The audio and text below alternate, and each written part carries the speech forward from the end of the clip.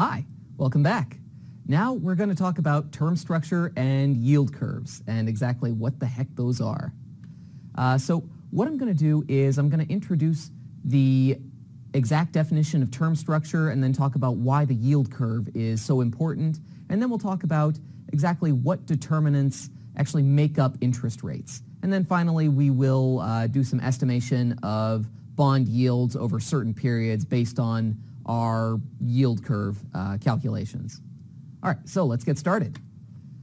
When we talk about the components that make up an interest rate, or rather what risks affect an interest rate, there's a couple of primary risks. So when we calculate an interest rate, or in this case we'll refer to it as a return, first off, we have a real risk-free rate. So that is the real rate on a one-year Treasury bill, or it could also be the yield on a one-month Treasury bill. Usually we say that the real risk-free rate is the lowest interest rate that we can get in the overall economy after we control for inflation. Now, the next factor that we have going into returns or interest rates is the inflation premium. So our inflation premium is just the portion of an interest rate that is comprised of the risk associated with inflation. So investors, when they're investing, they take into account the effect of inflation. Well, how do they do that? Well, they probably add a couple of basis points or maybe even a couple of percentage points to the interest rate that they require on their investment in order to make that investment. So the way we control for that is by calculating an inflation premium. Now, this R star indicating our real risk-free rate and this IP indicating our inflation premium, the combination of those is sometimes referred to as the nominal risk-free rate. And our nominal risk-free rate, this is not the last time you're going to see that. We'll talk about it when we get to the capital asset pricing model.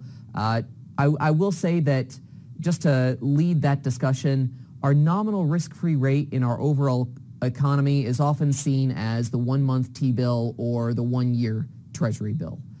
So we'll come back to that eventually in this course. Now, we also have a number of other risks affecting our interest rates or returns. We have, first, liquidity premiums. Now, a liquidity premium, as our nice definition here says, is a premium that's added to the rate on a security if that security cannot be converted to cash on a short notice at a price that is close to the original cost. Well, what does that mean? Essentially, there's a cost to investing in illiquid assets. In other words, investors, when they're deciding to invest, they're going to consider how quickly and at what cost they can get out of an investment. If it's very costly to sell off their shares of stock, or let's say to sell off their bonds very quickly, let's say they have to take a haircut on the price that they are trying to sell a particular asset for in order to get out of that investment, they're going to likely apply a liquidity premium to the interest rate that they are demanding. So let's say that you're considering investing in 2 bonds, and one of them you can sell very quickly because everyone wants to own this bond.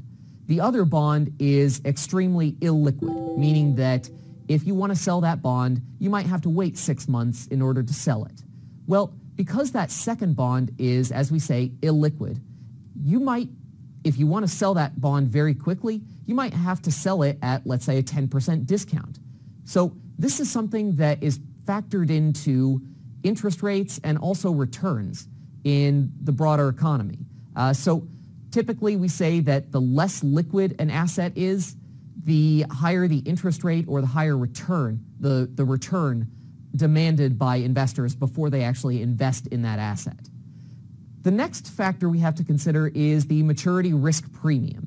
And the maturity risk premium, this is called a couple of other things by investors, but your book refers to it as the maturity risk premium, so let's go with it. This, as defined by your book, is a premium that reflects interest rate risk, and bonds with longer maturities have greater interest rate risk. Why is this important? Well, if you're considering investing in two assets, one of them matures very soon, let's say in 6 months, and the other matures in 20 years, that investment that is extremely short term, let's say it's that 6-month time to maturity, that investment is going to be affected by interest rates far less than the second investment is. So let's say that interest rates significantly decrease a year from now, and the value of that asset, let's say the interest rates increase tremendously. If we're talking about a bond, as you'll see in a couple of weeks, typically the value of that bond is going to fall when interest rates rise. So longer-term assets are typically associated with greater maturity risk. Now, I realize I'm not really giving you a good example, so why don't I go ahead and provide you a very quick example of what I mean with regard to maturity risk. So what I've gone ahead and done is I've created an example in Excel. In this example, I've set a specific interest rate, let's say 5%, and I've created two assets. One of them is, well, they're both bonds. We'll call these Bond 1 and Bond 2. And each of these bonds has a different time to maturity. Bond 1 matures in 5 years, and Bond 2 matures in 10 years. Now, if I want to illustrate the maturity risk premium here, all I have to do is calculate the price of each of these bonds as I adjust interest rates. So we'll talk about how the change in interest rates actually affects bond prices in a later chapter, but I'm showing you this now in some small sense just so you can get a sense of why we care so much about the time to maturity of assets. So if I were to adjust this interest rate from 5% to, let's say, 6%, what you're going to see is that the present value of these bonds is going to change immediately. So they're both going to fall. So let's go ahead and do that. I'll change that 5% to 6%. And what you can see is that the present value of each of these bonds fell. Now, I've already saved that information, the present value of Bond 1 and Bond 2 when the interest rate is 5%, and the present value of Bond 1 and Bond 2 when the interest rate is 6%. What you can see is that when the interest rate increases by 1%, the present value of Bond 1, which is of shorter term maturity, decreases by about 4.44%. However, the present value of Bond 2 decreases by about 8.56%. Why is that? Well, it's because you're discounting the cash flows of Bond 2 over a longer period of time. There's more compound interest occurring here. You're discounting over a longer period of time, and so that compound interest has a longer time period over which to work. So what I'm trying to say here, what I'm really trying to show you here, is that assets that have a longer time to maturity are going to be far more affected by interest rate risk, or rather, the change in interest rates is going to affect those long-term assets far more than it would affect short-term assets, or assets that have a short time to maturity, say 5 years. I guess that's not really that short, but shorter than the other one. All right, let's get back to the final determinant of interest rate risk, of interest rates that I have listed here, default risk. So typically when investors determine the interest rate that they're going to demand before they lend out money, default risk plays a crucial role in this decision. You might ask why, although hopefully you probably have guessed at the answer. If you are deciding to invest in a particular asset, the possibility that you might not get back exactly what you're owed is going to be a bit of a concern to you. So if you're considering investing in, let's say, the bonds of Sears, which has already defaulted on its obligations to its bondholders, or let's say the bonds of Tesla, which is very close to bankruptcy. If you're considering investing in those bonds, you might demand an additional compensation. And that additional compensation comes in the form of our default risk premium. The greater the likelihood of default of the issuing party, the greater the compensation you as an investor should demand from that issuing party before you buy their bonds. So that's it. Now, there are a couple of definitions that we need to talk about now that we've talked about what goes into or what factors play a role in interest rates. The first definition I need to cover is what's called term structure. And term structure is our relationship between time to maturity and interest rates. So what we typically do, once we know the interest rates of various assets, is we can look at how those interest rates change as the time to maturity changes. Now, the way we typically look at term structure is through I guess we could call it a graph called our yield curve. And the yield curve is nothing more than a graphical representation of term structure. The way we typically graph it is we plot the interest rate of bonds with various times to maturity on really just a two-dimensional graph. Now, I'll show you that yield curve in a second, but I want to first mention that we have really two types of yield curves out there, or two looks of these yield curves. We have what's called a normal yield curve, which is upward sloping, and this is a yield curve that you're going to see most of the time. The other yield curve that we typically have is the inverted or downward sloping yield curve. Now, these yield curves occur at different points in time. Like I said, most of the time we're going to see a normal or upward sloping yield curve. This indicates that bonds that have a longer time to maturity are going to come with higher interest rates. You might ask why. Well, I'll get into that in a second.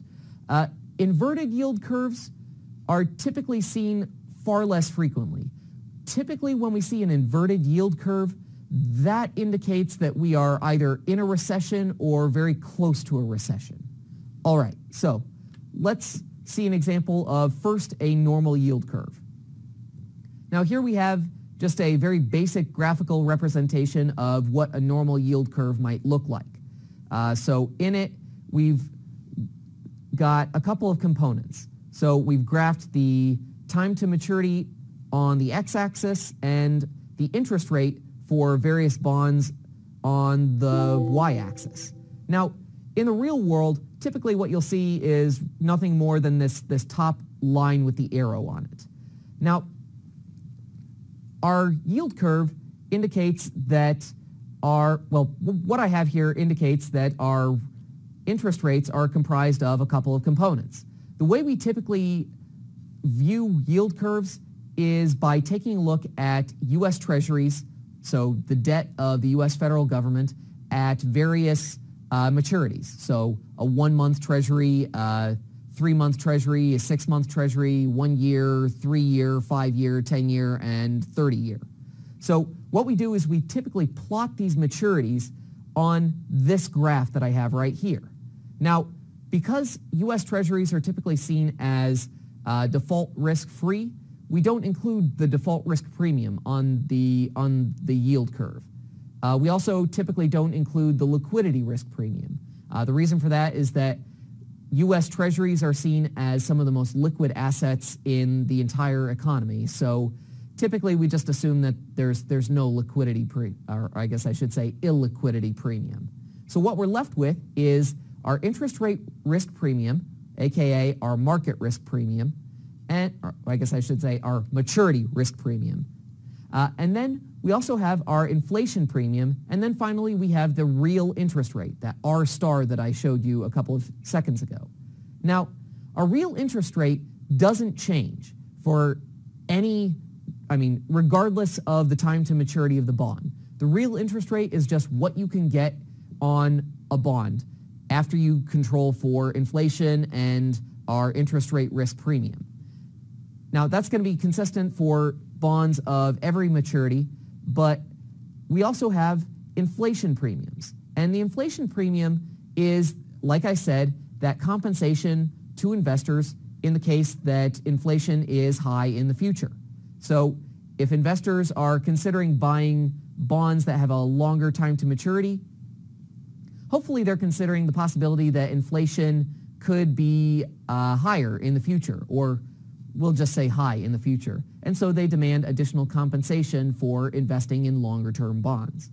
Now, the maturity risk premium, aka the interest rate risk premium, that typically is increasing in the time to maturity. So the longer the time to maturity, the higher the market risk premium.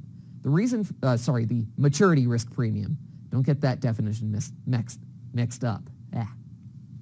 Okay, so what you can see here is that our maturity risk premium, aka our interest rate risk premium, is increasing in our time to maturity. Why is that? Well, it's because investors are facing greater interest rate risk. In other words, the longer the time to maturity, the greater the effect of changes in interest rates on the value of these assets, or whatever asset is being held here by investors. So in this case, because this is a yield curve, the assets being held by investors are U.S. Treasury bonds, U.S. T-bills, U.S. T-notes, and U.S. T-bonds. So interest rate risk is going to affect these longer-term bonds to a much greater extent than it would affect, say, a one-month T-bill. And I did just show you how that works in that Excel spreadsheet a few seconds ago. Now, let's talk about the inverted yield curve. Now, the inverted yield curve, or downward sloping yield curve, indicates what happens when investors have a very low opinion on future inflation. So if investors believe that inflation is going to be quite low in the future, and there's a couple of reasons why they might suspect that, then they might be willing to pay a lower, or they might be willing to receive a lower interest rate in the future than in the present time. So on, let's say, a 1-month T-bill, or a 3-month T-bill, or a 6-month T-bill. You might ask, why would investors expect a lower inflation premium during, let's say, recessions, when we typically see these inverted yield curves? Well, it's because typically during recessionary periods, there's less demand in the overall economy for goods and services. So the pressure on companies to push their prices up and up and up and up is a little less. So this is why we typically see lower inflation premiums during recessions. All right.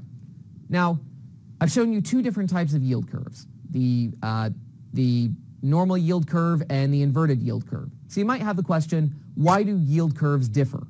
Why do we see different shapes over different time periods? Well, it's really because there's a lot of different factors playing a role in determining interest rates or yields on these bonds.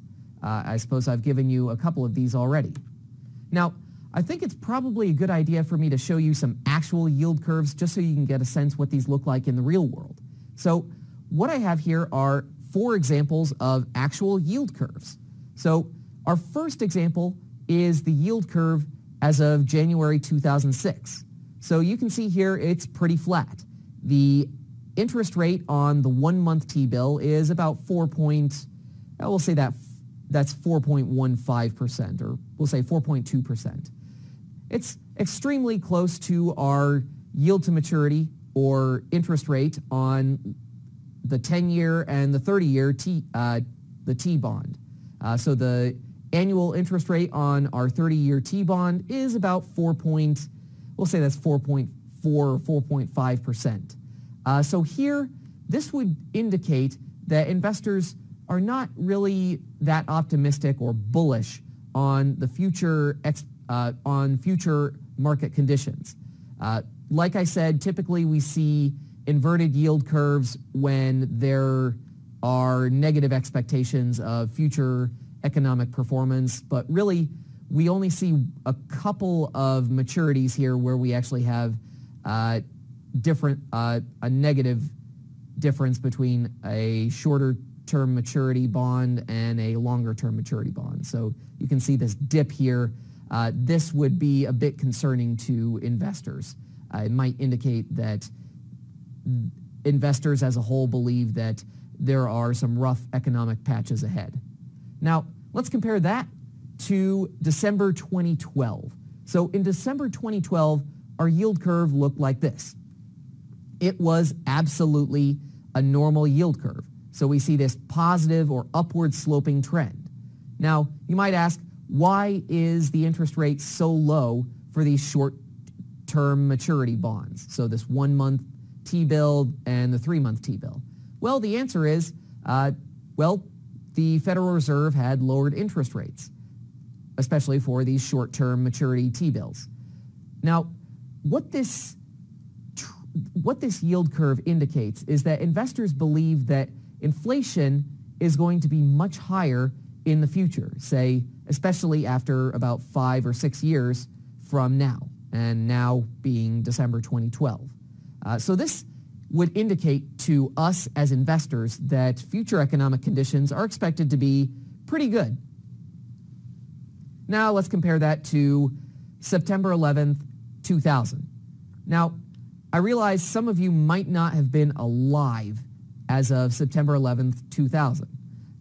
Well, I can say from personal experience that what you're looking at right here is our yield curve around the time of the dot-com bursting, the dot-com bubble bursting. So that's a phenomenon where the tech bubble actually popped and we saw large negative returns on the stock market.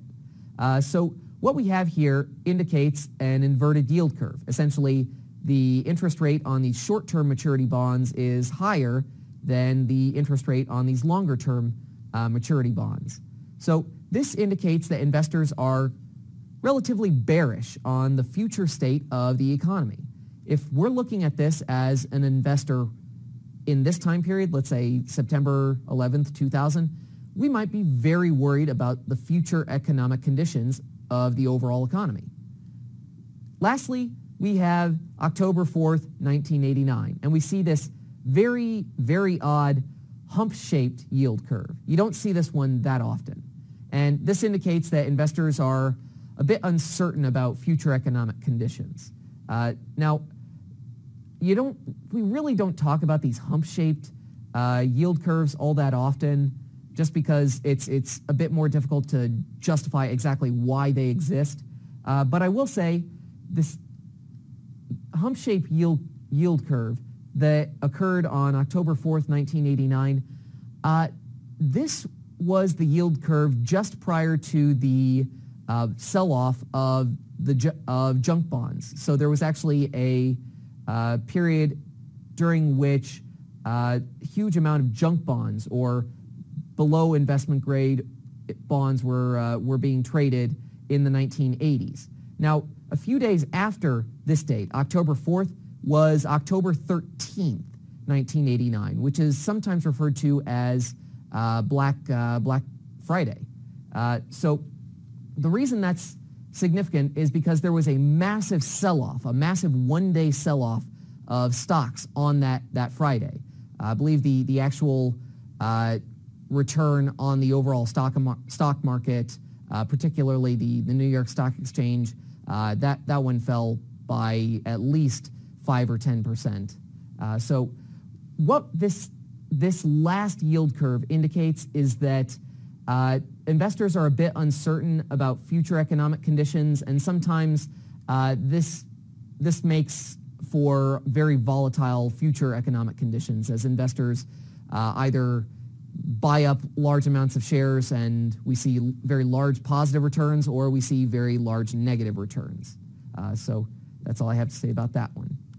All right, so let's talk about the first theory that we have for why the yield curve looks the way it does. The first theory we have is something called liquidity preference theory.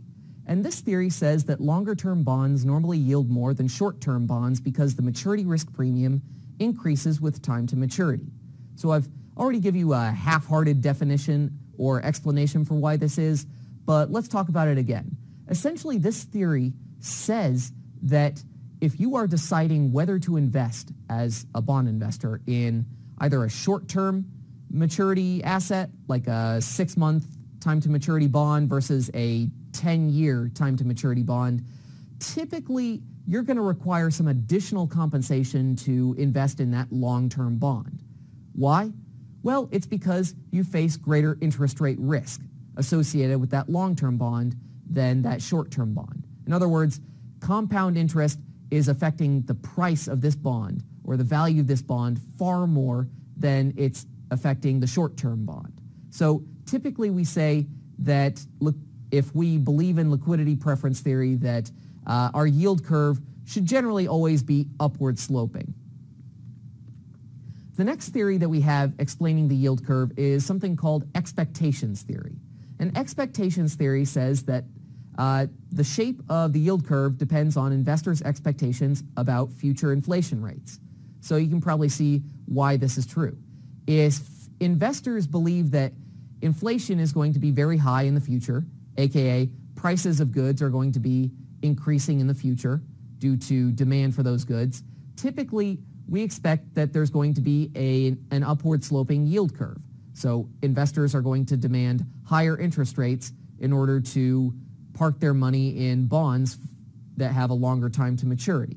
So typically we say that investors' expectations on inflation are driving a large portion of the yield curve, or the difference in interest rates on that yield curve. Lastly, we have market segmentation theory. And market segmentation theory is this theory that says that every borrower and every lender has a preferred maturity, and that the slope of the yield curve depends on the supply of and the demand for funds in long-term market relative to the short-term market. All right, that's a very long-winded definition that your book gave you. Let's try and shorten it and get it a bit more concise and put it in the real world. Essentially, this theory, this market segmentation theory, says that if there are a lot of investors, or let's say every investor in the overall economy wants to achieve the same goal, let's say save for retirement that occurs in 5 years, in that case, the interest rate around that fifth year, or rather I should say, the interest rate that you could get as an investor around that fifth year is going to be dependent on the demand for bonds that have a 5-year maturity. In other words, if there's a large segment of the investing population that has a definite demand for, let's say, short-term bonds or long-term bonds, that's going to drive the look of our yield curve. So let's say there's a huge amount of demand for, let's say, the 1-month T-bill. Well, if there's a large amount of investors who want to own a 1-month T-bill, there's a large amount of demand, and so what that does to interest rates is it actually pushes them down. The reason for this is because if you are deciding how much you demand in compensation for giving up your cash today in order to receive it, plus some compensation at the end of 1 month, and you're competing with a bunch of other investors who are also demanding an asset that has a 1-month time to maturity, you're probably going to have to decrease the interest rate that you accept. So if you have enough investors who are interested in some asset with a specific time to maturity, chances are the interest rate on that particular asset with that particular time to maturity is going to be driven down. And that's what market segmentation theory says. So typically, investors are more interested in short-term assets, and so the interest rates that they're willing to accept in order to give up their compensation today are a little lower than the interest rates that they demand for longer-term assets, say like a 30-year T-bond or a 10-year T-note. All right, so one question that we might have now that we know the theories of why the yield curve looks the way it does the yield curve actually predict future interest rates? And the short answer is, yeah, kind of. It does a pretty good job of predicting the interest rates, or the short-term interest rates, say between years 3 and 4, 5 and 6, given the information that we have. Now, what we can actually do with our yield curve is, if we assume that every asset has the same, well, let's say the same risk-free rate, the same real risk-free rate exists in the overall economy, and our maturity risk premium is equal to zero, what we can do is we can take a look at the inflation expectations associated with our yield curve, and we can actually predict future economic conditions with that information. So if we assume that our maturity risk premium that we would have as a result of our yield curve is zero, what we're actually left with is the real risk-free rate plus our inflation expectations. In other words, we can actually calculate expected inflation over the next several years. Now, one thing we can also do is we can predict the annual yield in a period based on our expected inflation and the risk-free rate. So what I'm going to do is I'm going to show you how we do this, how we do both of these things. So let's take a look at this example. In this example, we'll say that the real risk-free rate, R star, is 2%. And we have a couple of expectations about the future inflation rates in 2019, 2020, and 2021. Specifically, we expect that the inflation rate in 2019 is going to be 2%. We have an expectation that the inflation rate in 2020 is 3%, and we have the expectation that the inflation rate in 2021 is going to be 4%. What we can do is we can actually calculate the overall the expected inflation rate over a longer time period by simply taking the average of our inflation rates over, let's say, 1 year or 2 years or 3 years, and we get our overall inflation rate that we can combine with our real risk-free rate to get our nominal interest rate on each bond. So the way we do this is, if let's say we have our expected annual inflation rate of 2% in 2019, well, we can combine that 2% interest rate down here at the bottom with our real risk-free rate of 2% on a 1-year T-bond, and that means that our nominal rate is going to be 4% on a 1-year bond. Now, if we want to know what the nominal rate of let's say a 2-year bond is going to be, if we have inflation expectations of 2% in 2019, so next year, and 3% in 2020, aka 2 years from now, what we can do is calculate the average inflation over that period, which is going to be 2% plus 3% divided by 2, aka 2.5%. And we can add that 2.5% inflation expectation to our real risk-free rate. And that gives us a nominal rate for this 2-year bond, or this bond with a 2-year time to maturity, of 4.5%. Finally, if we have an inflation expectation of 4% in 2021, we can calculate the expected inflation rate over the next 3 years by taking the average inflation over 2019, 2020, and 2021. And so what we have here is 2% plus 3% plus 4%, and that quantity divided by 3. And that gives us an expected inflation rate over January 1st of 2019 to December 31st of 2021 of 3%. So if we add this 3% inflation expectation to our real risk-free rate in the overall economy of 2%, this tells us that the nominal rate that we should be willing to pay for a bond with a 3-year time to maturity is 5%. So if we were going to graph a yield curve just based on our expected inflation rate and our real risk-free rate, what we would see is that this yield curve is actually an upward sloping yield curve. It actually is increasing.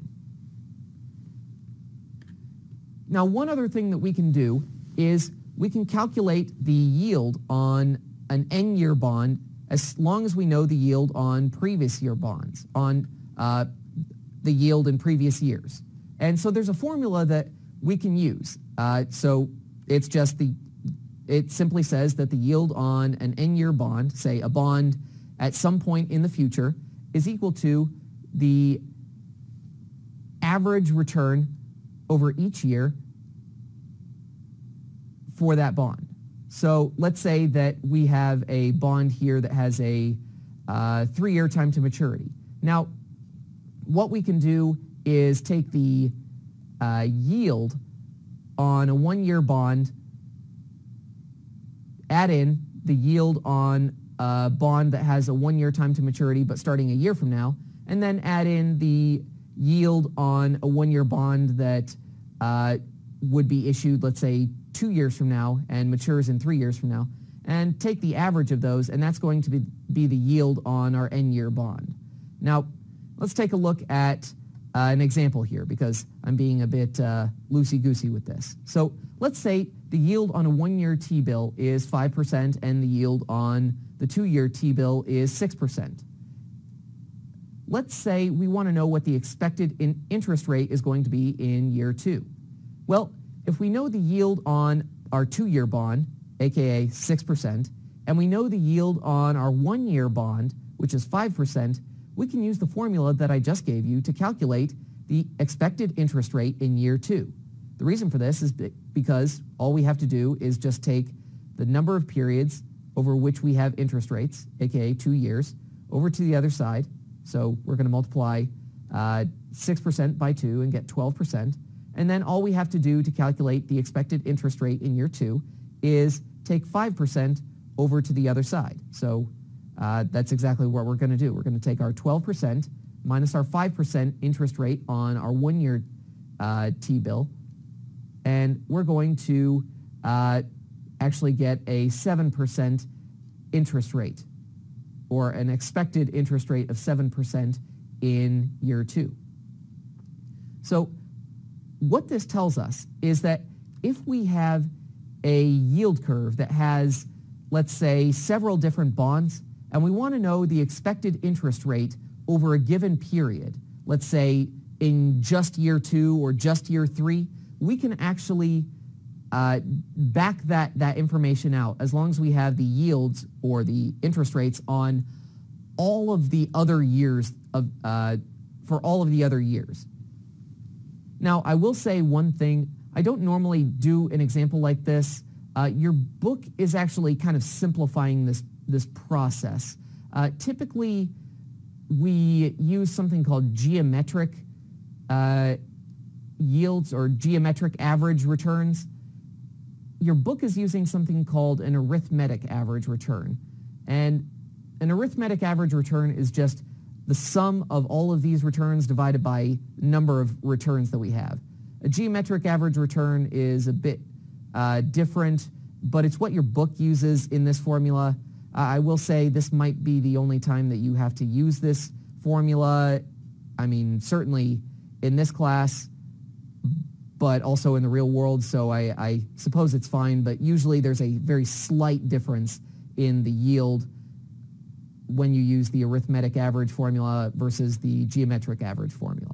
It's not that crucial at this early introductory stage, but if you do advance in finance, let's say you go on to, let's say, an investments class or an advanced securities analysis class, that might actually be a bit of an issue. But that's all I have to say about that.